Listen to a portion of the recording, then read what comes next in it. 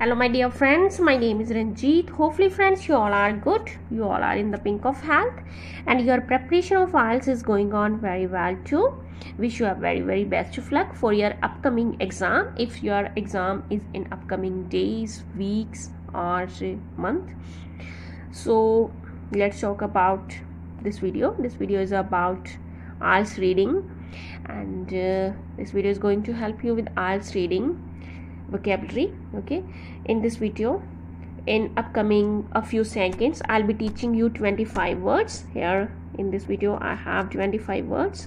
You will get 25 words to be learned. ये जो words हैं ये समटाइम्स IELTS रीडिंग में रिपीट होते हैं और कई बार ऐसा होता है कि ये वर्ड्स के मीनिंग आपको पता नहीं होता है. Okay, you sometimes you come across such types of words and you are not familiar with those words.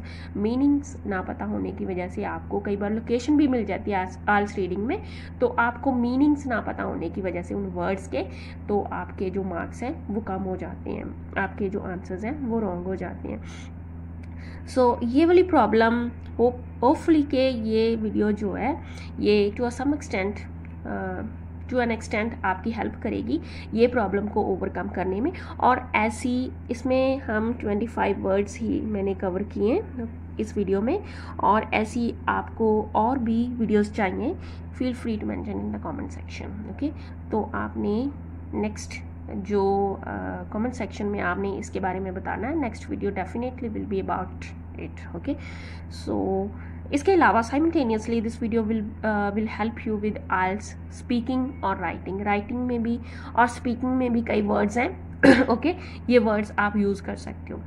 So it will be like killing 2 birds with 1 stone. जैसे एक तीर से 2 निशाने कहते हैं ना, एक तीर से 2 निशाने. सो ये video not only for IELTS reading but also this is for IELTS writing और स्पीकिंग. उसके लिए भी आपको वर्ड्स मिलेंगे जो आप IELTS रीडिंग राइटिंग में और स्पीकिंग में भी यूज़ कर सकते हो.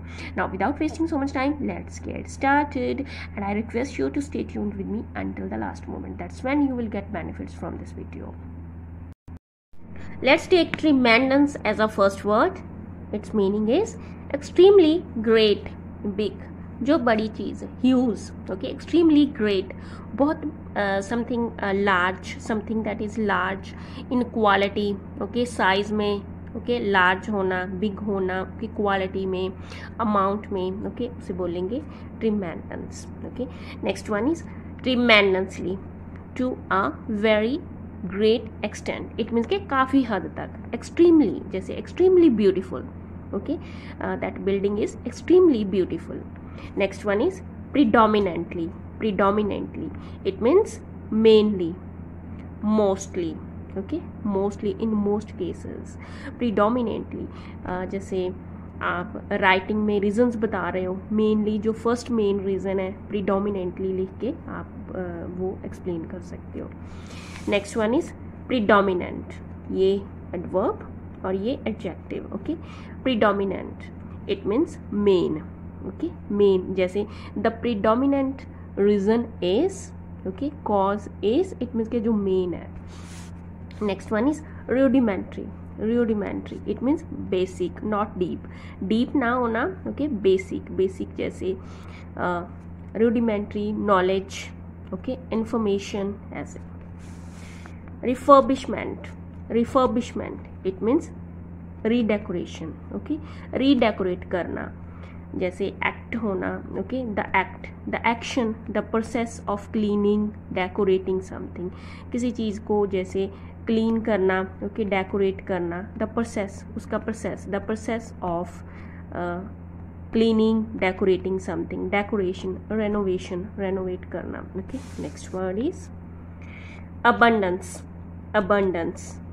A very large quantity of something. Okay, quantity में ज़्यादा, जैसे a large quantity होना of something. Abundance of जैसे time, abundance of money. Okay, ऐसे. Next word is adjacent. While pronouncing it, D letter will be silent. It will be pronounced like adjacent. Okay, adjacent.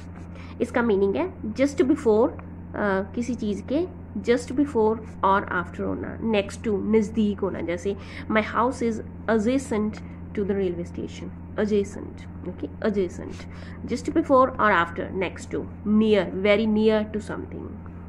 Next one is evacuation.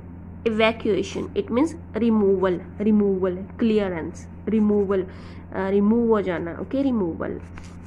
Next word is spacious. Spacious, lot of space, with lot of space, roomy, okay, जैसे there are 3 bedrooms, 3 spacious bedrooms in my house, okay, मेरे house में 3 spacious, जैसे kitchen है, okay, आप dining room बोल सकते हो, bedroom बोल सकते हो, it means के lot of space, roomy, okay, बहुत ज़्यादा space होना.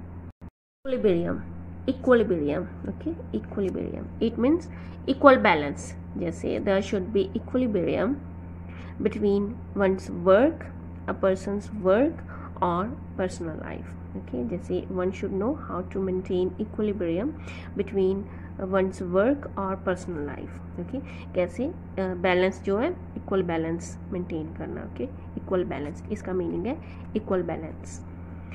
रिलक्टेंट, इट मीन्स के चाह ना होना, ओके, चाह ना होना, दिल ना मानना, ओके, दिल ना करना, रिलक्टेंट, मन ना करना, ओके. अनविलिंग, अनविलिंग होना, not willing to do something, go somewhere, जैसे I am reluctant to go there, I am reluctant to eat it, okay, मैं, मेरा मन नहीं मान रहा, ओके, मैं चाहना नहीं है इसके लिए, टू गो समवेयर, कहीं जाने के लिए, ओके, टू डू समथिंग, कुछ करने के लिए, सो I am reluctant. It means I'm willing to do something or go somewhere. I'm reluctant to go somewhere. Okay, reluctant, it means unwilling. Next word is inexplicable. Inexplicable, it means can't be explained, जिसे explain ना किया जा सके. Difficult, something that is difficult to explain. Okay, कोई चीज़ जो difficult हो explain करने के लिए, ओके, कैंट बी एक्सप्लेन, जिसे एक्सप्लेन ना किया जा सके, बहुत ज़्यादा डिफ़िकल्ट हो एक्सप्लेन करना. Moral, it means confidence, okay, confidence. Rectify, rectify, it means to set right. Improve, improve करना, करेक्ट करना, to correct something, to set right, to improve something, okay, rectify. Next word is stagnant. Stagnant, it means inactive, activity sorry ना होना, still होना, slow होना, lazy, जैसे stagnant water, okay, stagnant water, inactive, still, slow. Next word is smashed. Smashed, it means to break into pieces, to break something into pieces. Pieces में चूर चूर होना, जैसे, okay, pieces में क्या ब्रेक होना, ओके, ब्रेक करना, चूर चूर करना, ओके, स्मैश करना, to break into pieces, pieces में ब्रेक करना. Unambiguous, unambiguous, it means clear, precise, clear होना, ओके, अनएम्बिगुअस. और अगर ये वर्ड आए एम्बिगुअस, इट मीन्स के नॉट क्लियर, क्लियर ना होना, नॉट प्रिसाइज. और unambiguous, it means clear or precise, जैसे unambiguous, he answered, he gave an unambiguous answer, okay, जो clear नहीं था. abandon, abandon, it means to leave, leave, okay, छोड़ देना, leave. give up something, something, give up something, छोड़ देना किसी चीज़ को, okay, abandon, छोड़ देना. Moving to next word, that is embellishment. Its meaning is decoration. Where you need to use decoration in your writing, speaking, there you can use this beautiful word, that is embellishment. Embellishment, okay. और ये reading में भी आपको मिल सकता है, और आप इसे राइटिंग में भी यूज़ कर सकते हो जब आपको डेकोरेशन करना है, और रीडिंग में राइटिंग में भी और स्पीकिंग में भी. Moving to next word, that is Perseverance. Perseverance, okay, इसका मीनिंग है patience. Not giving up, give up ना करना.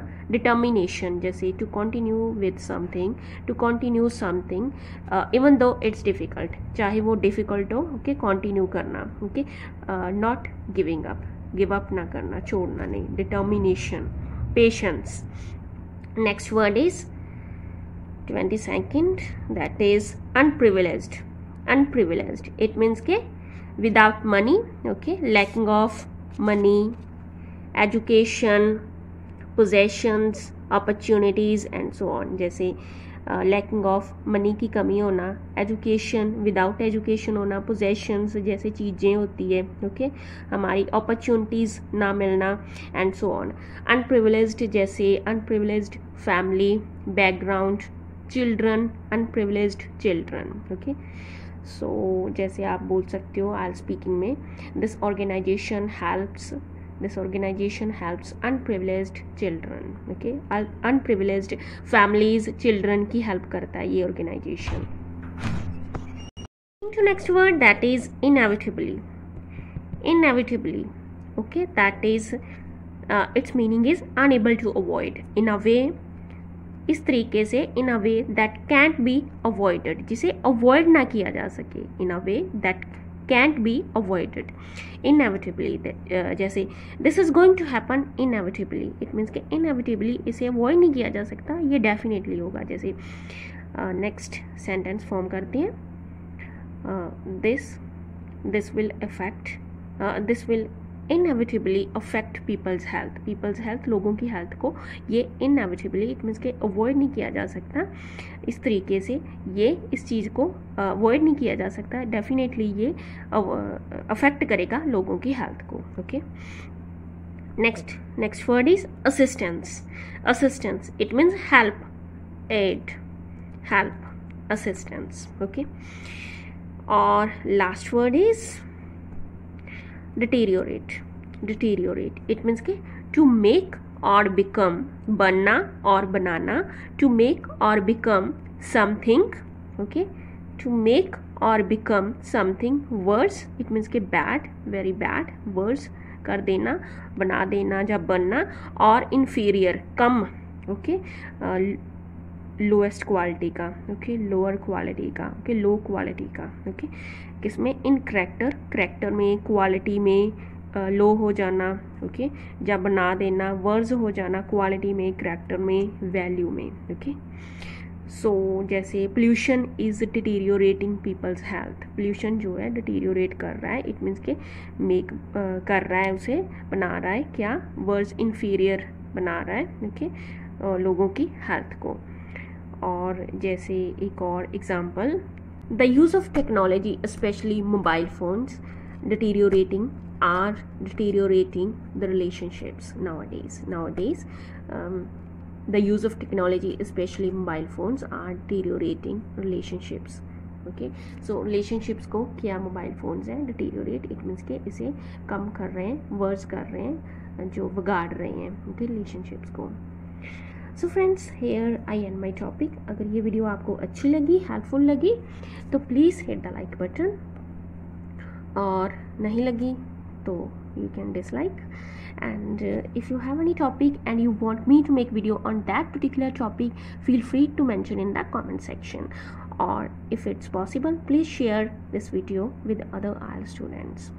And if you haven't subscribed to my channel so far, whether you are old or you are new to my channel, please subscribe to my channel before leaving. Thanks for watching and happy learning.